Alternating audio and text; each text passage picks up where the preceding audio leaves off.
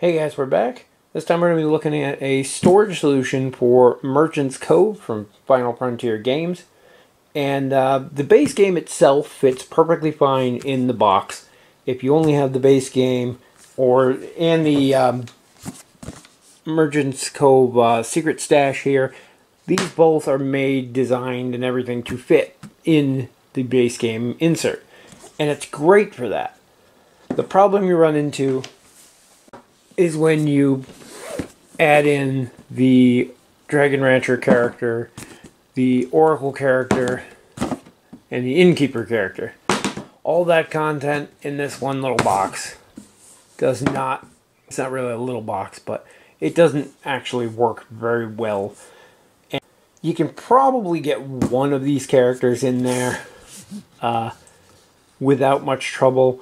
I see a lot of people, what you can really do if you want to squeeze and keep the original insert is you can actually fit everything from these three boxes in this little box and then put the player boards and things in the bigger box, which does cause a little bit of lid lift, but that works too. This is a full insert that replaces everything. And I like the way it works. You could probably save a little bit of it and use some of the components that already exist, like the tray that holds the ships is really nice in the base game. You probably don't need to replace that one. So that said, in this we do have a little bit of lid lift, you can see there, but that's getting all 7 characters in the box and all of their components. So everything is in here. The only thing I do not have in there is the secret from the Secret Stash. Spoilers, you can skip ahead if you don't want to know, but I think the spoilers pretty been shown by now. But you can remedy this by removing the bottom of the box and storing the board in there. I really do hope that they do come out with like a $5 little expansion pack that comes with the board, standard size and standard quality there. I would definitely be interested in picking that up, and I'm sure a lot of other people would too. But that said, we're going to open this up and take a look at what we got.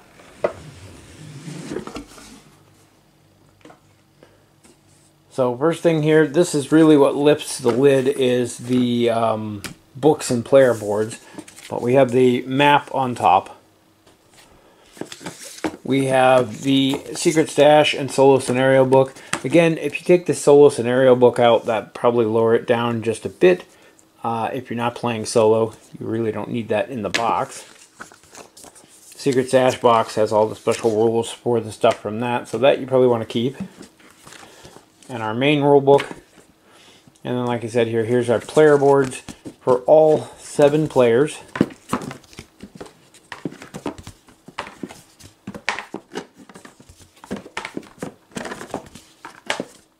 Including the peddler, so technically there's 8.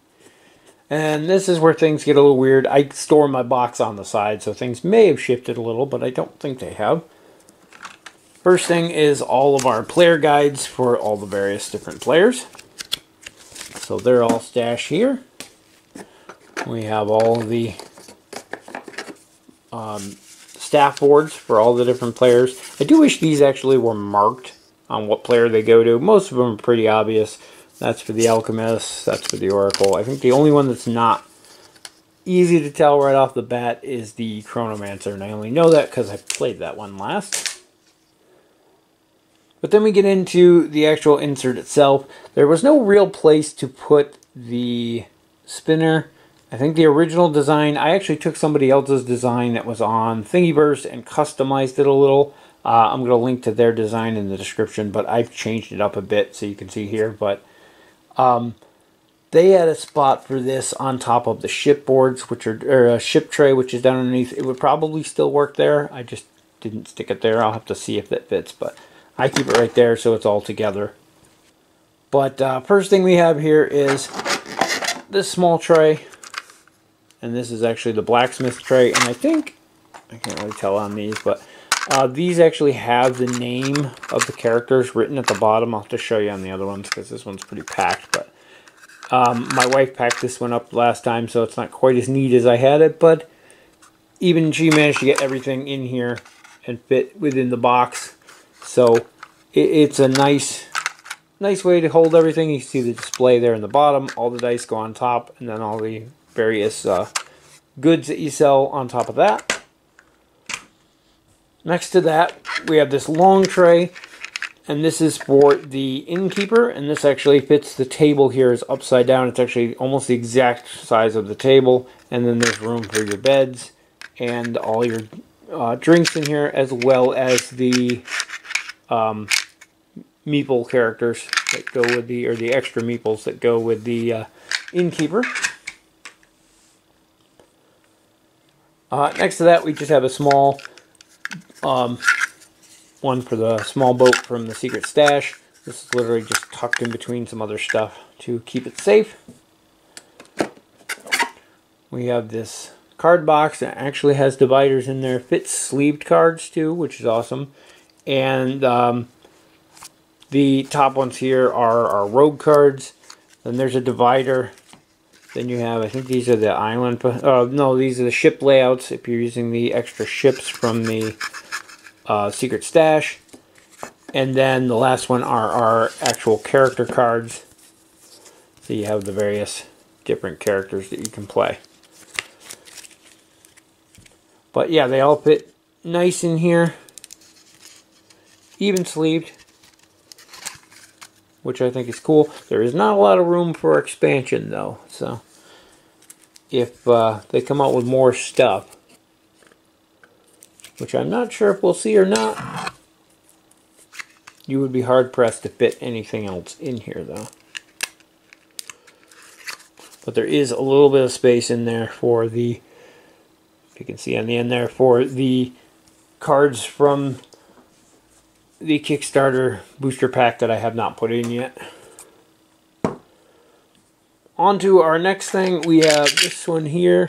Has more stuff from the secret stash, the rogue goods or whatever they're called, and the faction leaders.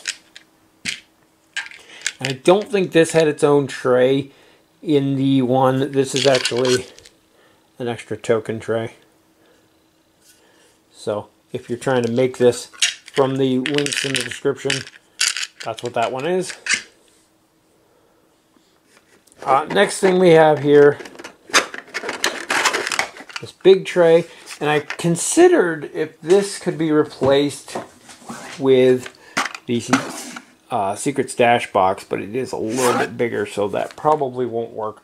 I was trying to work a way to keep this inside there, but this is the oracles tray, and everything for the oracles right there.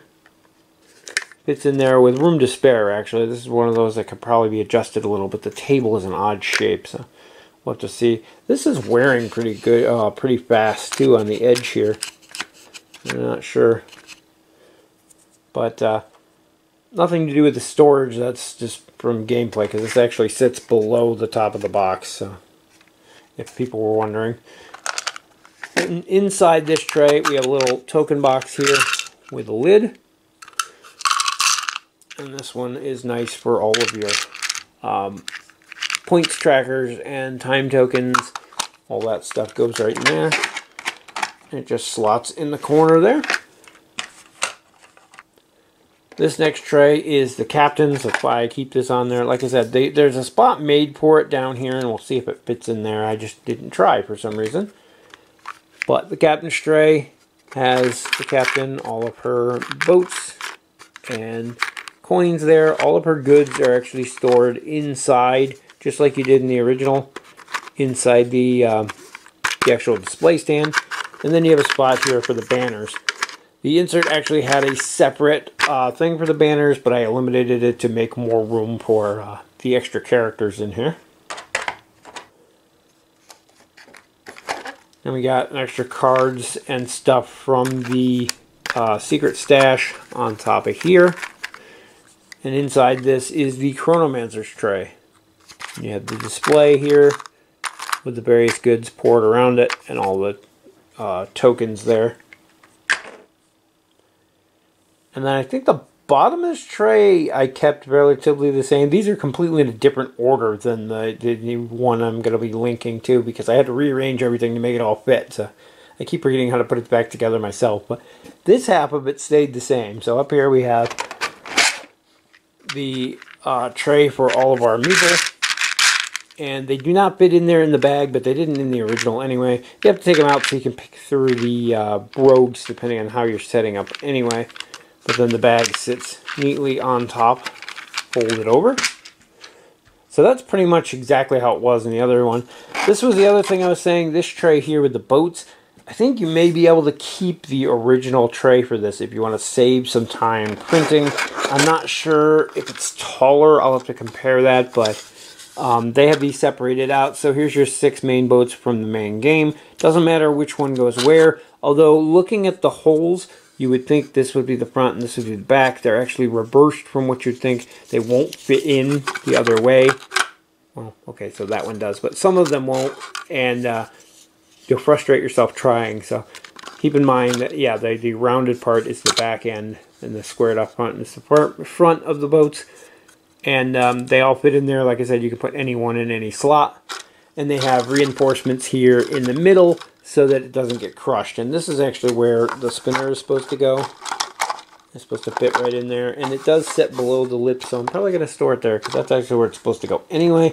And it gives a little bit extra security to the boats there from being crushed.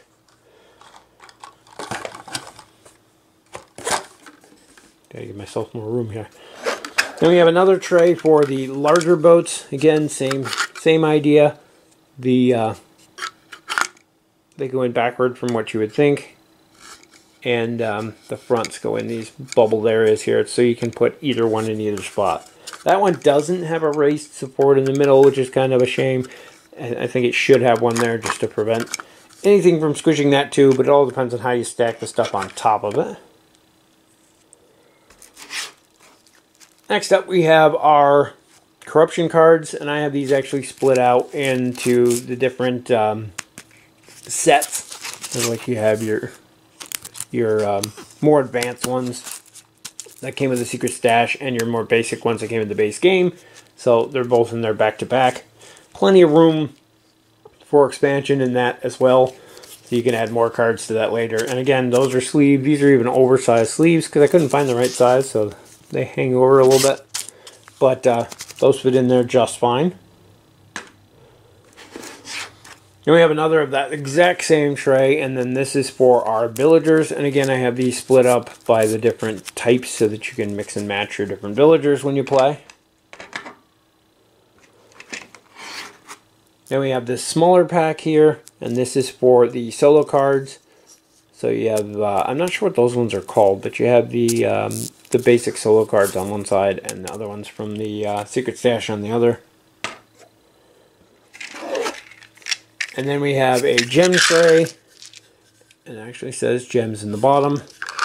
This one I would prefer to change a little bit. I haven't gotten around to it. There's a taller version that had a lid for the flags, I think it was, which I didn't end up using. A lid for this would be nice, because I do store the game outside, and there's a chance of them falling out. Luckily, everything's been packed together pretty good. I haven't had them fall out yet, but that's something to look into, is possibly getting a lid for that one. And the next one we have down here is the Alchemist tray. And this actually will store with the marbles in the bag, unlike the original insert where you had to take them out. The display shelf here with all the goods piled in front of it.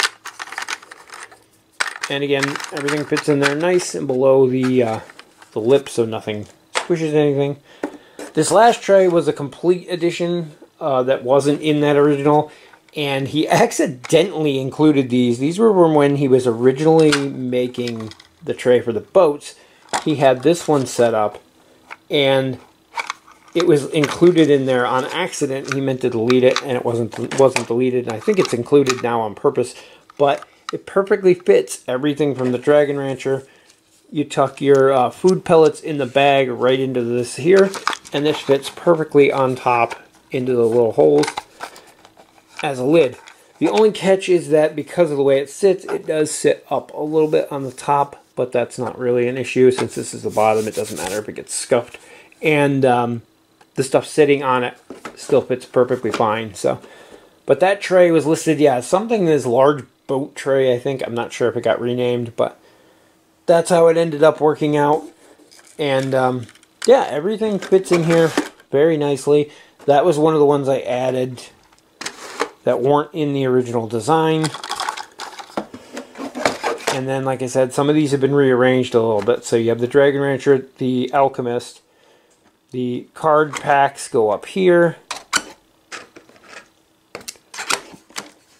Doesn't matter which order, as long as they're there.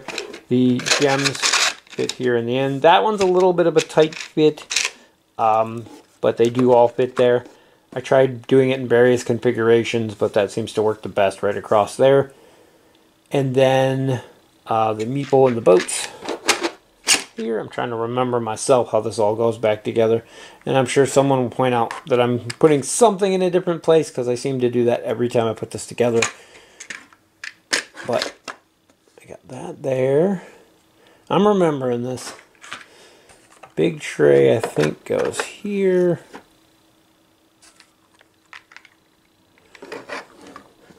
Nope, this is where I start forgetting how I had them in there. The blacksmith goes in this corner like that. Oh, these go here. This boat works its way in there somewhere. These work their way in here somewhere. I don't think it matters where they go. It's a matter of squeezing these two in somehow. It's a terrible unboxing here. Putting it back in the box. I swear that's how they went. Maybe this goes like this. Aha! I figured it out. And then our boat can go in there. There we go. I think I have these two backward from the way they were somehow, but